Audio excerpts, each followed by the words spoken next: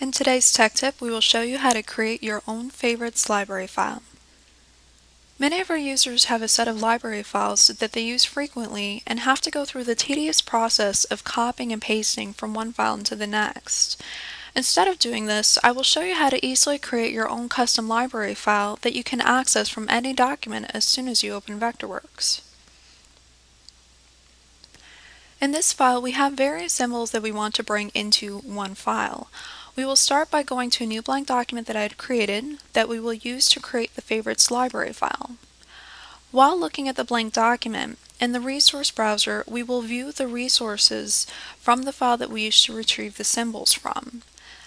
Select all the symbols you wish to add, and then click on the Resources drop-down and select Import.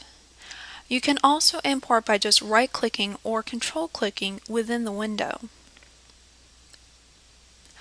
Please note that the symbols do not actually need to be in the document as long as they are showing in the resource browser for the file when we look at the objects in this document by clicking on the home icon.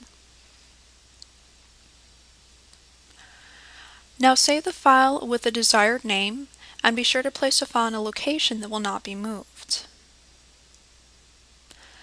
Now that we have our library file created, all you have to do is go to the File drop-down under the Resource Browser and click on Add New Favorite Files and navigate to the file and click Open. Now that this is added as a favorite, you can access this from any Vectorworks file as soon as you launch the software.